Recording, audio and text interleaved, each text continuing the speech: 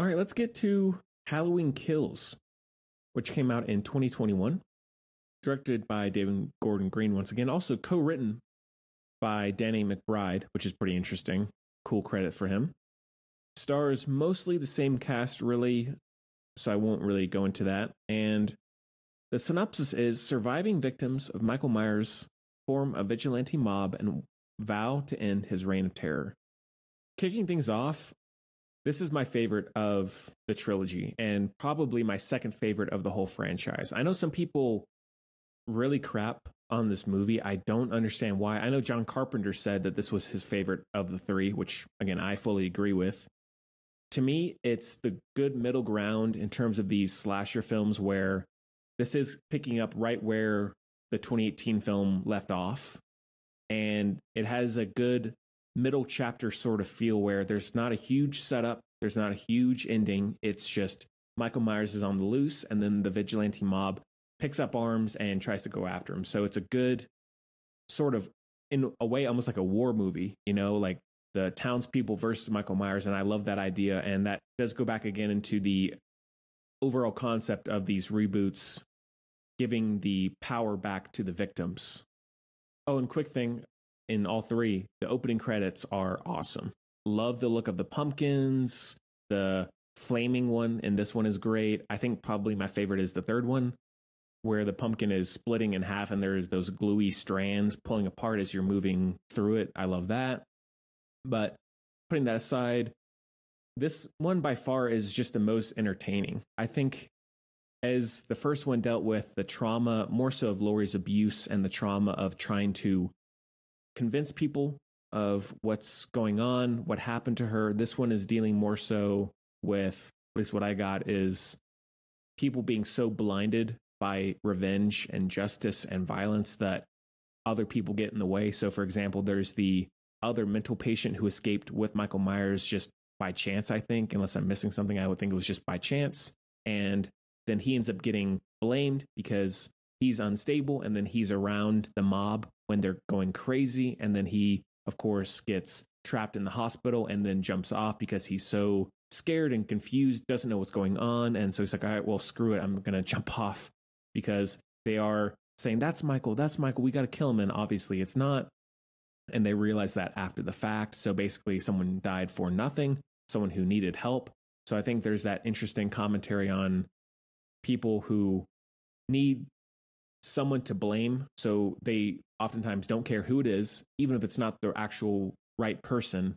It's like, well, close enough. Let's take them down and we'll feel better about ourselves. And so that's an interesting part of the movie. The kills by far are the best. The playground or park sequence is excellent, where they attack the car with the surviving victims of the original attacks. That's really well done. The opening is probably my favorite action sequence, so to speak, of the whole movie, where there's the burning house and the firefighters go in and Michael Myers is still alive, of course, and he drags them in and then comes out and slaughters all of them with their own weapons and tools. I think that's an awesome start to the movie. And right before that, where you see the fire trucks racing past Laurie's truck where they're driving to the hospital, and she's like, no, let it burn, let it burn. And you're like, well, we know what's going to happen there. But very well done sequence. One other good moment, there's a lot of them in this movie to me.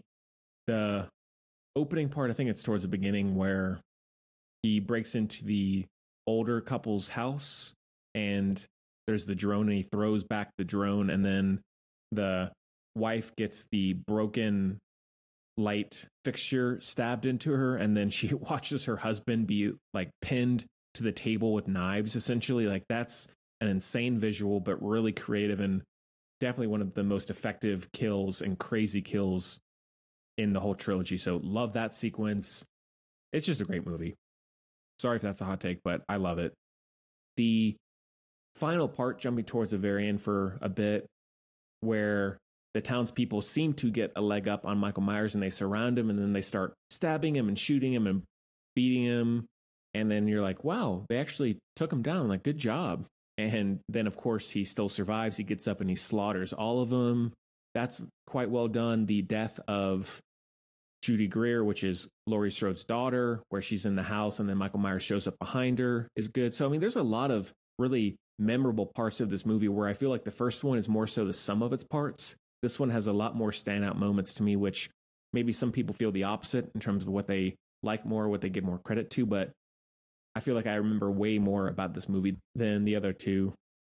One of my favorite parts, adding on to that, the Big John, Little John, Michael Myers house sequence is great, where the kids show up and they trick him to thinking one of the kids ate a razor blade by accident, and then the kids are just trying to scare him, and then they go back into the house and Michael Myers is there, and there's the cat and mouse sequence through that location, and the performances are very fun and the writing's very good. This is probably the most well written of the three.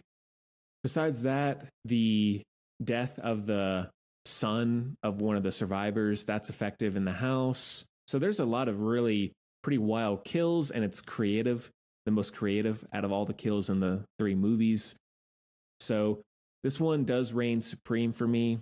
Not a perfect movie, not, of course, as good as the original, but of all the movies that have come out so far, this one would be the second best, as I mentioned. So if other people have different opinions, let me know. I'm curious as to why some people really drag on this movie. I have seen it 4 or 5 times now at this point, and every single time I'm really, really entertained, never bored. It's not overly long. None of them are overly long. The commentary's there. The kills and violence are there. Plenty of great Michael Myers iconic moments, and just his silhouette is so effective in all of these movies. But David Gordon Green shoots Michael Myers really, really well. And the use of shadows and lighting and foreground, middle ground, background, like, it's very well done. Nothing incredible or brilliant, but in terms of recent horror, modern horror, I think it's quite well directed, well edited, well written. Just the overall production value is quite solid. So definitely do check it out if you haven't seen it. Give it a rewatch. Might grow on you. I don't know. Maybe not. But really, really enjoy this movie.